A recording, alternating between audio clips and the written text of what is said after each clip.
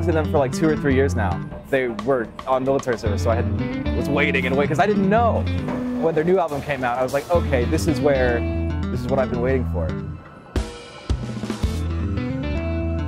The grooves and the melodies blow my mind. And I couldn't believe it. Like, the bass playing is next level.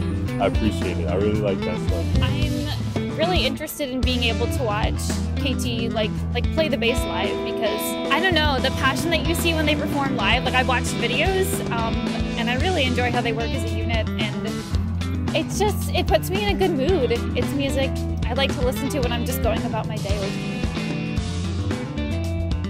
What I like about them is it's not just the technicality, it's also like really good emotion behind it, really good energy, you know? I used to live in Japan. I know they've been there once or twice. I miss them when they were there, and I never got over to Taiwan, so I was really bummed. But now they're here, so